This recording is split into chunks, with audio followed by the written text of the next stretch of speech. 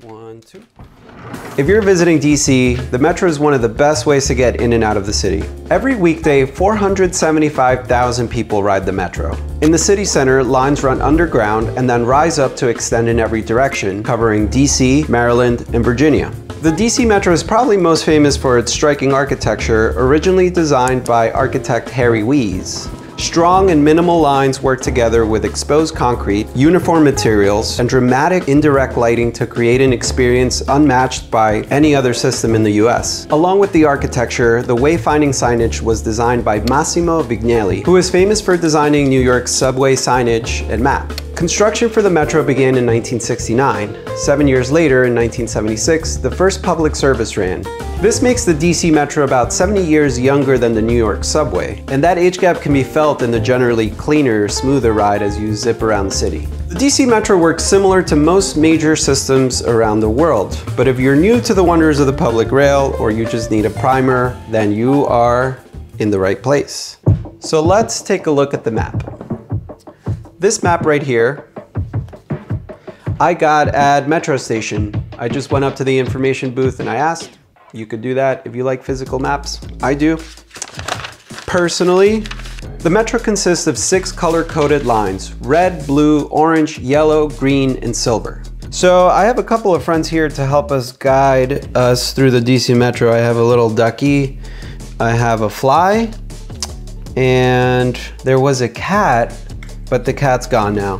In some places, lines will share the same track at different times. For instance, the yellow line runs parallel to the green line and the blue line at different intersections. These white dots represent stations. Dots with a double stroke represent transfer stations. You could transfer between lines that share a track at any station, and at a transfer station, you could switch between lines that intersect.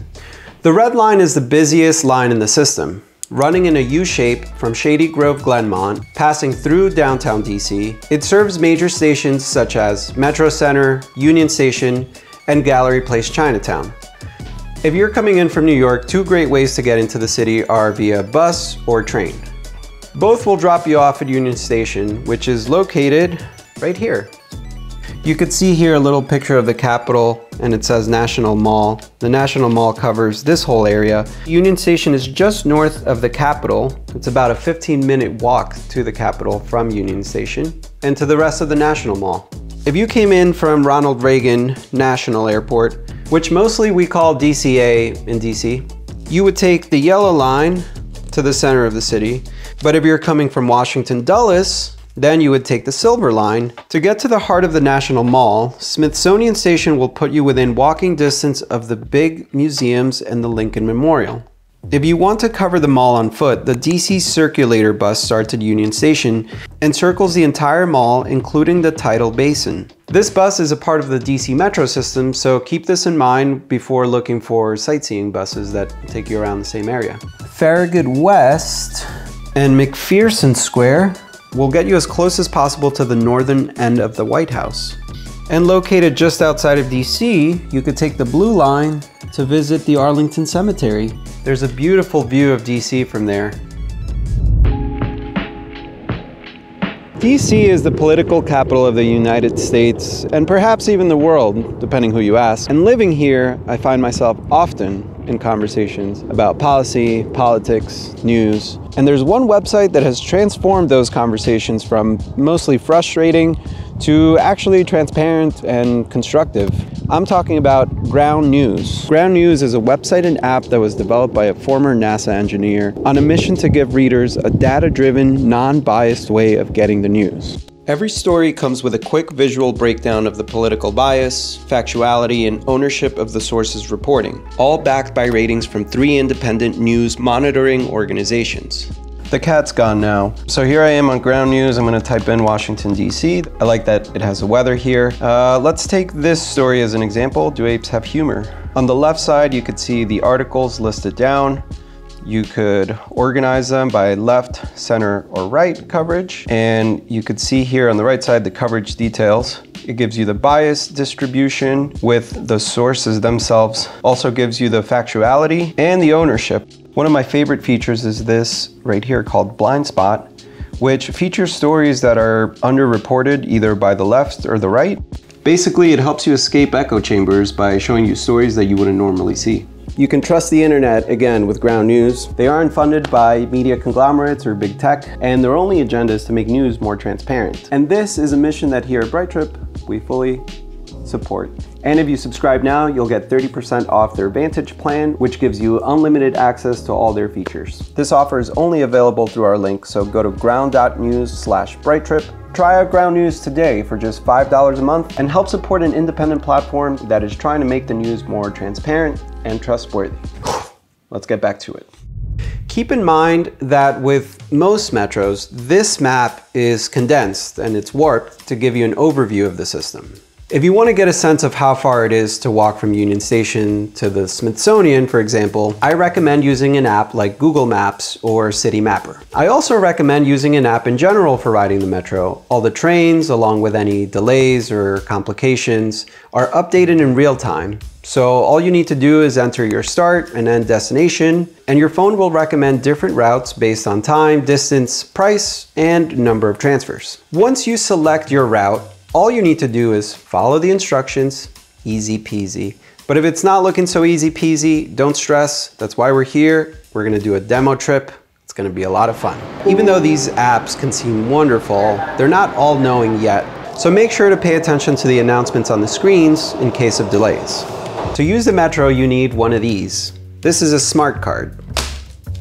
Bzz, bzz, bzz, bzz. It kind of works like a debit card. And because we live in the future, this card is also available digitally, which you can access by downloading the Smart Trip app on your phone. A lot of people use this app, but I have heard negative reviews about the setup process. But once you have everything set up, it works fine. Plastic cards can be purchased at vending machines. You simply press the select to buy a card, and then you can select how much money you want to load onto the card. The DC Metro charges based on distance. At the time of shooting this video, the cheapest fare is $2 and can go up to $6 if you ride it as far as possible. On weekends and weekdays after 9:30 p.m., the ride costs a flat fee of $2. I would say between $10 and $20 is a good start if you're gonna be in town for a couple of days. You can use cash or contactless cards to pay. There are also unlimited passes available. Again, if you're only in town for a couple of days, then you should be good with loading money straight on. Note that the card itself costs $2, so if you use a digital card, you don't have to pay that fee. A quick take it or leave it tip is to check on top of the vending machines. Sometimes people leave them there because they're leaving town, they don't need the cards anymore, and they just leave them there for other people to use. To get a digital card on your phone, download the Smart Trip app. Your device does need to have NFC, which is the contactless payment technology. Once you have either a plastic or digital card, you can use it to tap in and out of the fare gates when you want to get on or off the Metro.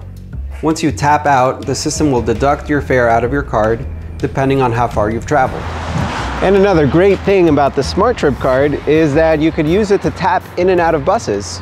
It works the same way as the Metro stations.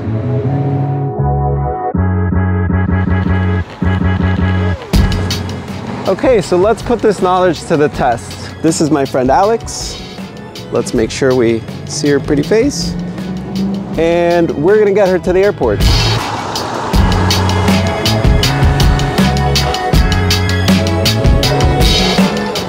Okay, so let's see what Google Maps is telling us. It's giving us some options. We're gonna go with the red to the yellow. We are at Cleveland Park right now. We're gonna take the red line down to Gallery Place, Chinatown, and then we're gonna transfer to the yellow and green line and take that to Ronald Reagan National Airport.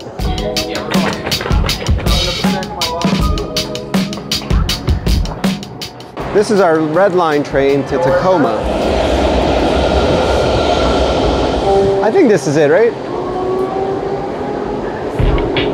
Right now we're on the red line, headed towards Tacoma. We're gonna get off at Gallery Place and transfer to the yellow and green lines. Good job. Okay, we just got off at Gallery Place, Chinatown. This is our transfer station. So we're gonna look at the signs pointing towards the yellow and green line. At each station, you have tracks going in opposite directions. So look at the signs on the side that you're on, and that'll tell you which way the train is going. If you happen to be on the wrong side, you could always take the escalator up and over to get to the right track.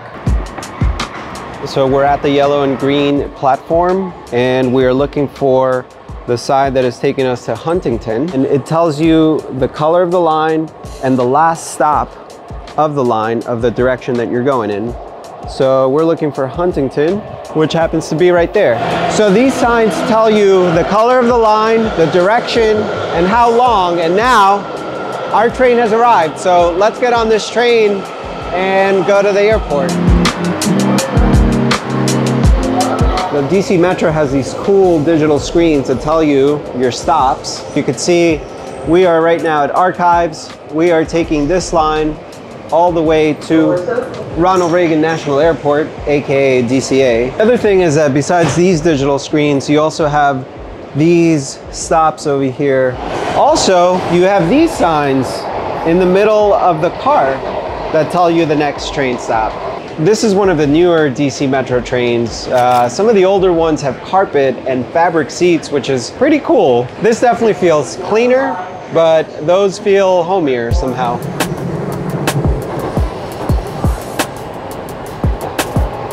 So we're about 2 stops now from the airport. How do you feel about your flight?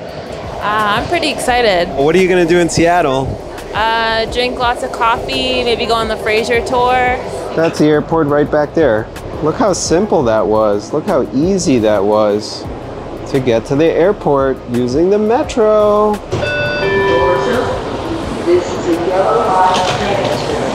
Mission complete. We got Alex to the airport, and this is sadly where we say goodbye. I hope you have a good flight, Alex.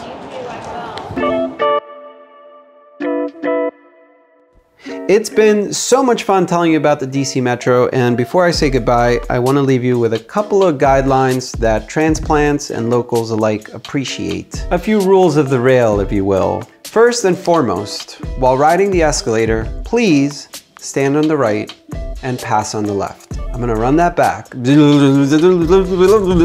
Stand on the right and pass on the left. When you're tapping in or out of a station, make sure you have your card ready as you're approaching the fare gate, so that way you don't become the bottleneck of the congestion. Those lines could get pretty bad, and you don't want to be that person that's holding everybody up. And that's my spiel about the DC Metro. I hope it's helpful. And if you're curious about more DC content, you should check out this video. And before I buzz off, I just wanna say that I love you. I love you.